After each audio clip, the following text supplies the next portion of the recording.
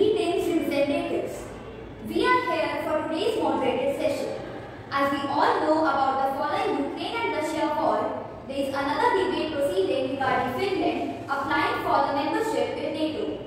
North Atlantic Treaty Organization or NATO runs a number of programs which provide a framework for the partnership between itself.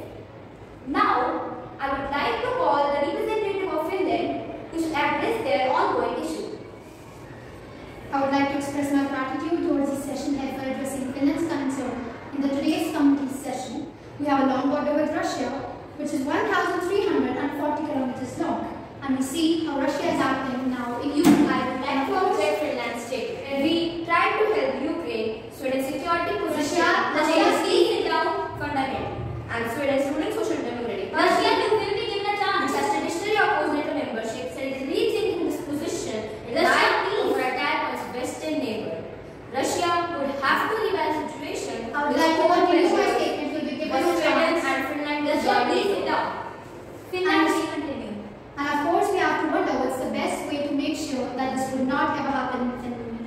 Before launching the war, Russia cited Ukraine joining NATO as a security threat. Now is the hour of taking the side of the truth and choose whether to stand on the right side of humanity or not and mold the history. Now, I would like to invite the representative of Lithuania to take the floor. Thank you, Honorable Speaker. Finland is a long-standing and reliable partner of Lithuania. We support Finland's decision to join NATO. It will not only boost the security of the Baltic states, but it will also reinforce the Western military alliance. Ukraine needs help not only with anti-air and anti-ship missiles, but also with reconstruction of the country. We need boots on the ground. The best deterrence is practical deployment of foreign troops here in Baltic states and in Poland. We extend our support to Finland. Thank you.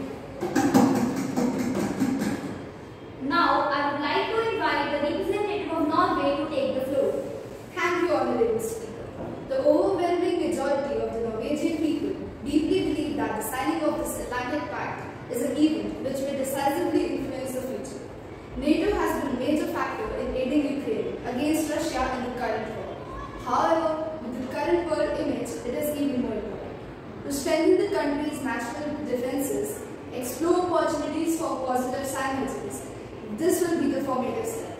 The more we stand together, the less likely it is that someone will want to challenge some of our nations, regardless of whether or not they are NATO members. This is an alliance that will provide peace and stability, and further expansion of this alliance, of course, will lead to more stability in the future.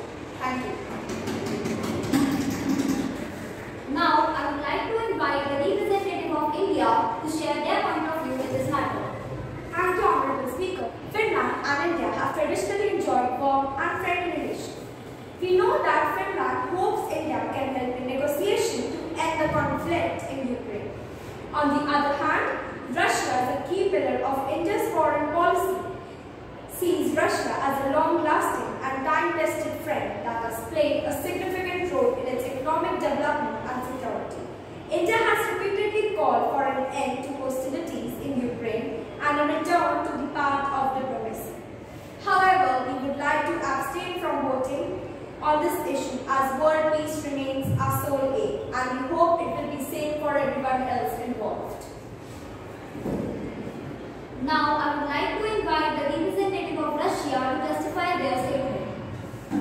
We have warned Finland against joining NATO. Arguing the move would not bring stability to Europe. If Finland posed any threat to Russia by joining NATO, we will not stay quiet and will take action against it. We shall do what is better for the prosperity, unity and citizens of our country. I would like to rewrite the relationship between Finland and Russia. If Finland joining NATO poses a threat to our country, then Finland will have to pay a heavy cost. Let's invite Finland on the floor for their final word on this issue. The country itself is ready to join the treaty of NATO immediately in weeks.